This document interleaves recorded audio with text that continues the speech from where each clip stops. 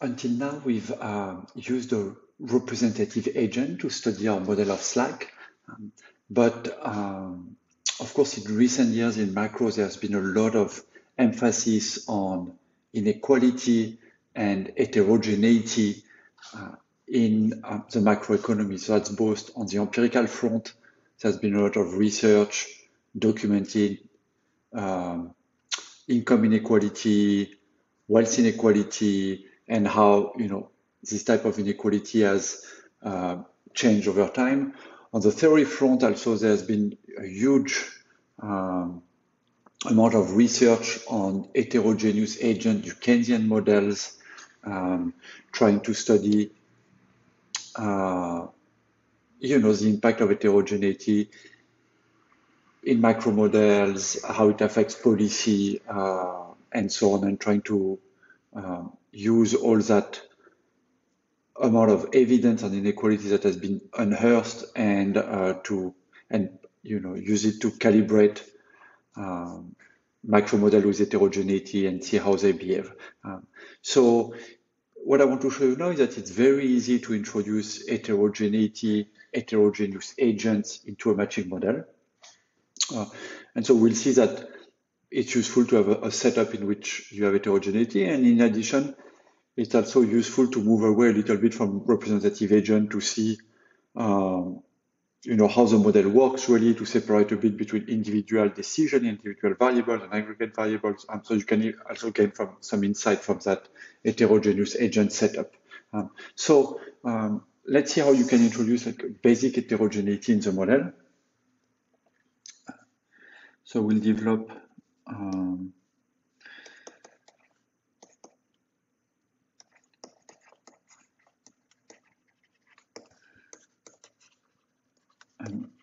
heterogeneous agent matching model,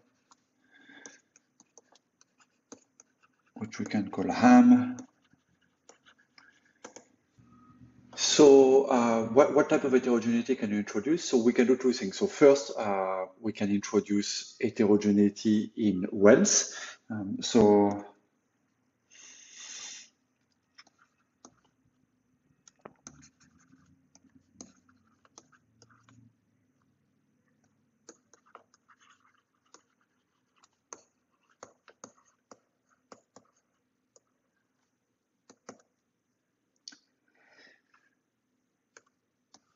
how can we do that? Well, here, do you remember it's a static model. All households start with an endowment of money or wealth. And so what we can do is that we can let all households start with a different endowment of money and wealth to capture wealth inequality.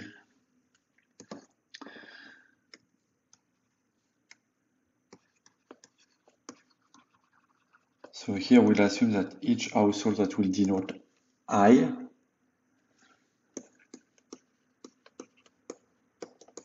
starts with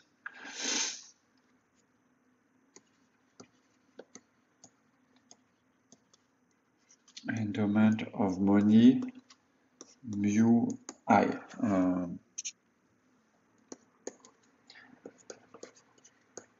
So that allows us to capture wealth inequality.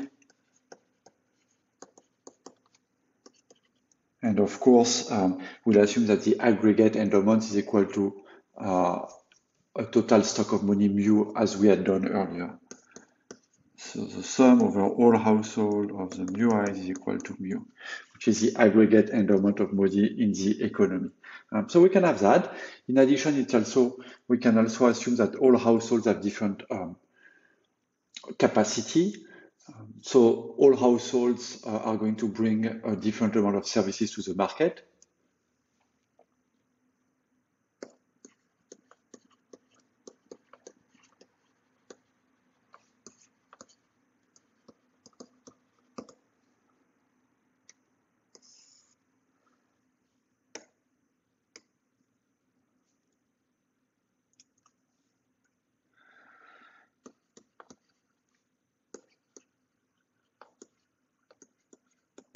So each household I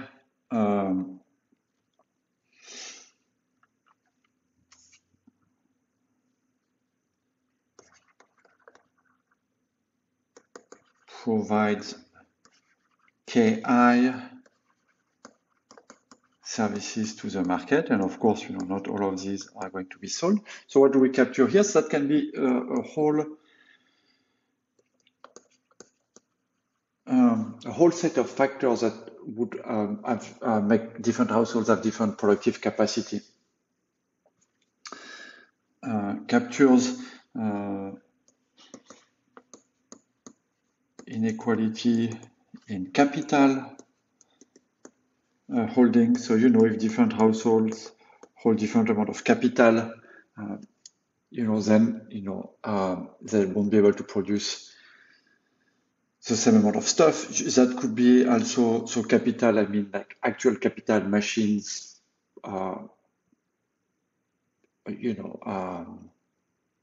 buildings, stuff like that. It could be also inequality in human capital.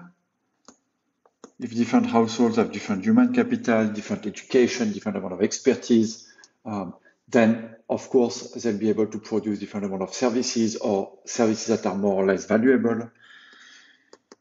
It could also be, heterogeneity in social capital. If people have more knowledge, are more connected, essentially they'll also be able to produce different amount of services. It could be inequality or heterogeneity in like taste for work. If some households like to work more or have a culture of working more than other households, then of course they are going to be, say their shop will be open longer hours and they are going to provide more services to the market.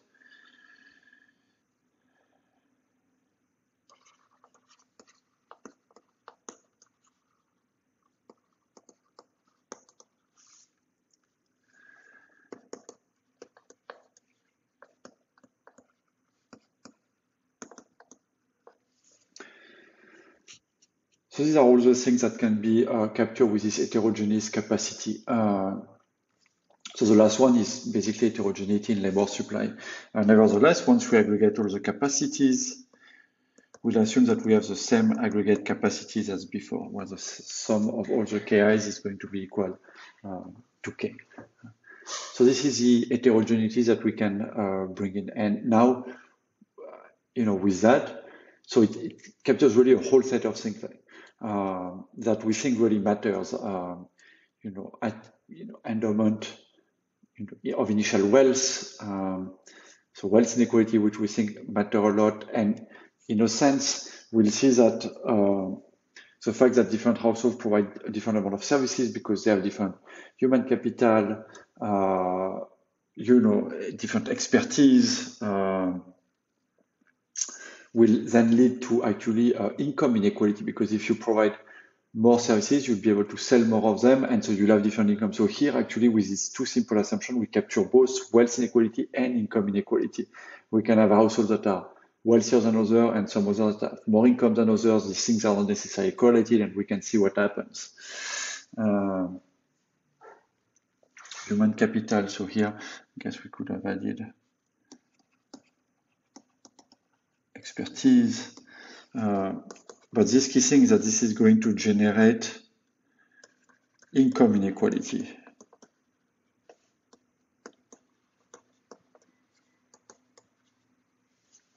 So here we have both wealth inequality and income inequality in this simple setup.